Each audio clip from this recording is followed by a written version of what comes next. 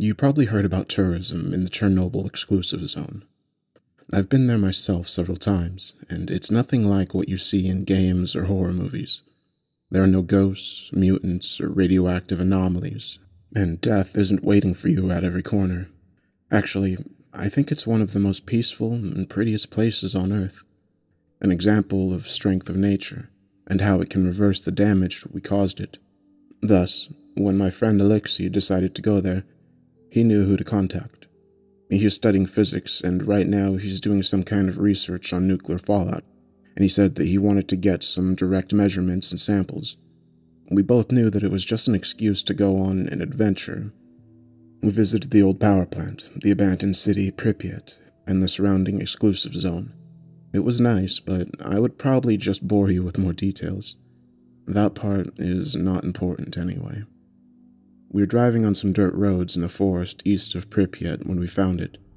An old, rusty fence and a chained gate that blocked any further passage. There was a big sign with a radiation hazard symbol and captioned, "Restricted area, authorized personnel only."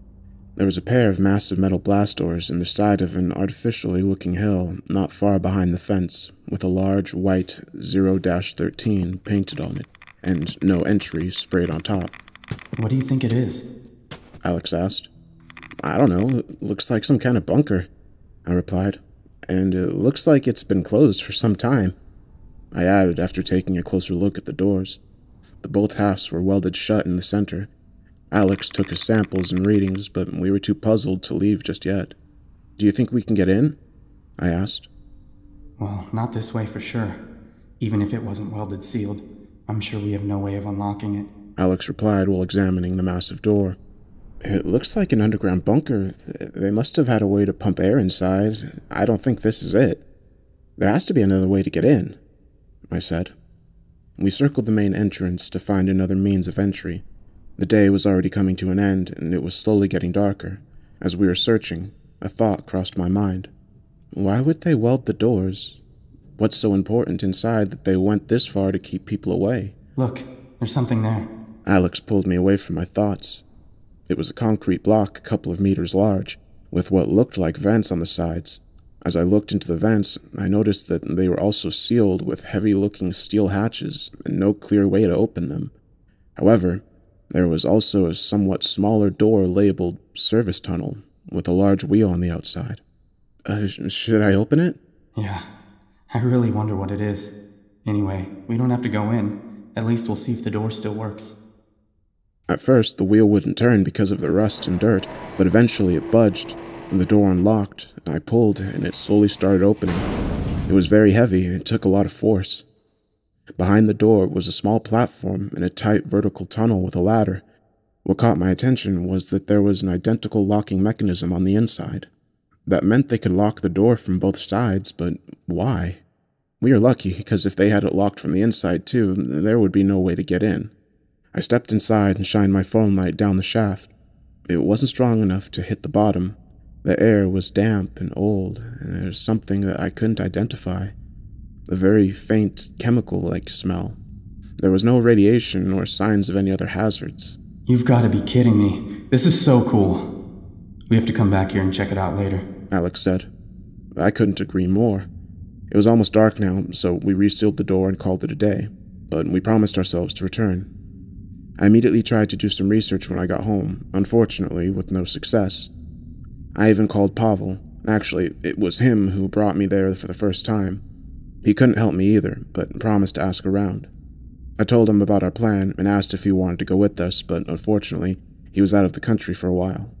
A week later, we packed our gear and went on with it. We brought some rope, heavy flashlights, some glow sticks, waterproof protective clothing, an oxygen meter, and a small emergency scuba tank just in case. And yeah, we're not stupid, so we told our relatives and friends about our trip and when we're expecting to return. We closed the door behind us as we descended down the access shaft. We couldn't know what was down there, and we didn't want to cause a radiation leak or something like that. We eventually dropped down into a concrete tunnel, which enclosed the air vents and some smaller pipes. There was obviously no power, and thus no lights. Good thing we brought our own. We followed the tunnels and reached another door, but this time it was a regular one, not the heavy bunker type. We went through and entered a room with 4 large air pumps and some electrical equipment and controls. The ventilation shaft split here into 2 larger ones that ran straight into the ground and 2 smaller ones that went straight across the room, where there was another set of doors. Behind the doors was a large hall with numerous boxes, crates, and other cargo just lying around. There was also a security checkpoint. Behind the checkpoint, we found the main door that we had seen from the outside. Just next to it, there was some heavy lifting equipment. We returned through the checkpoint and had taken a look at a set of elevators.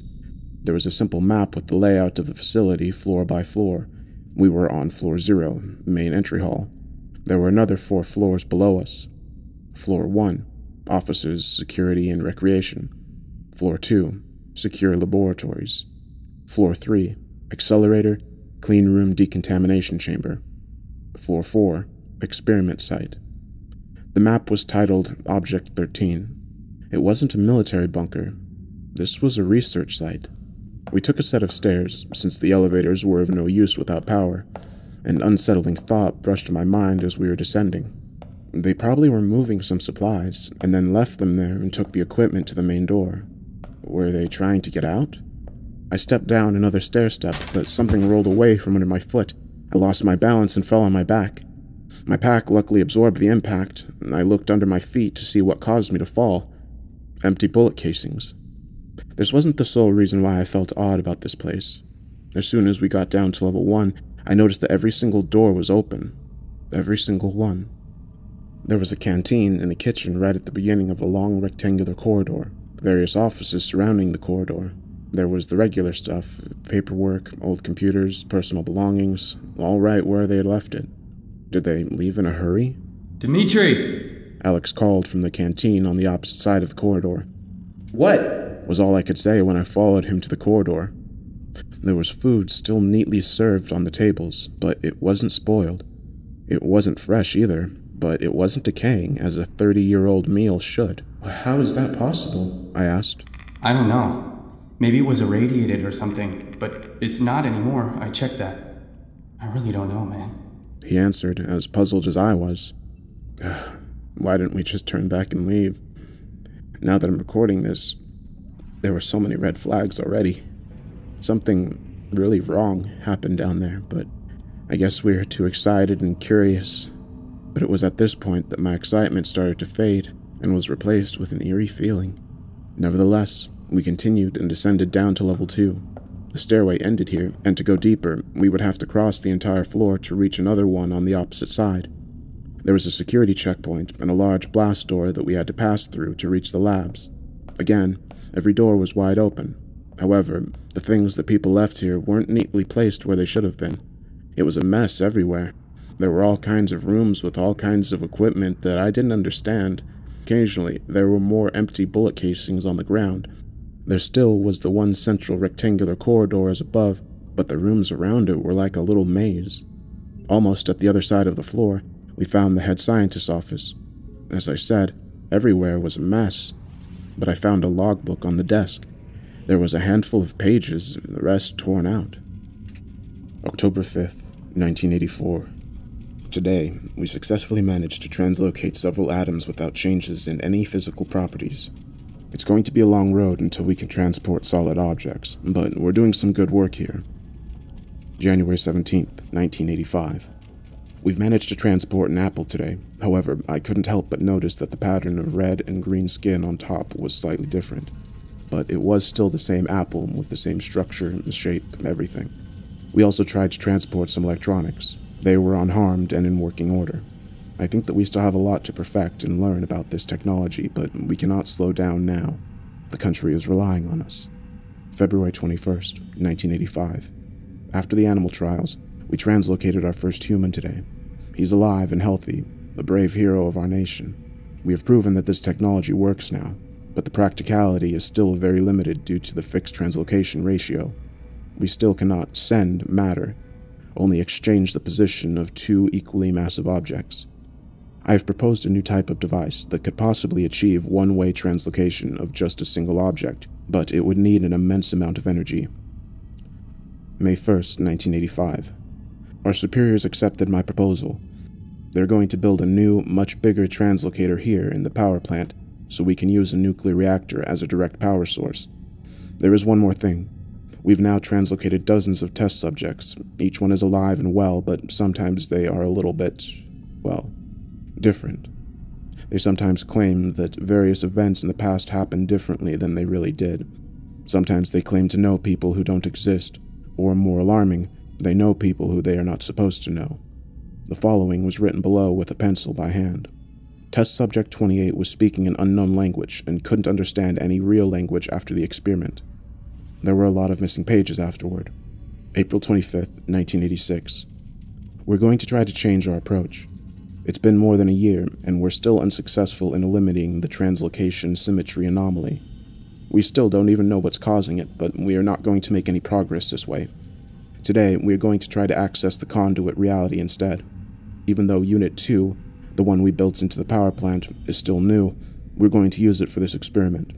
Who knows what wonders are waiting for us on the other side. There was one last page in the logbook.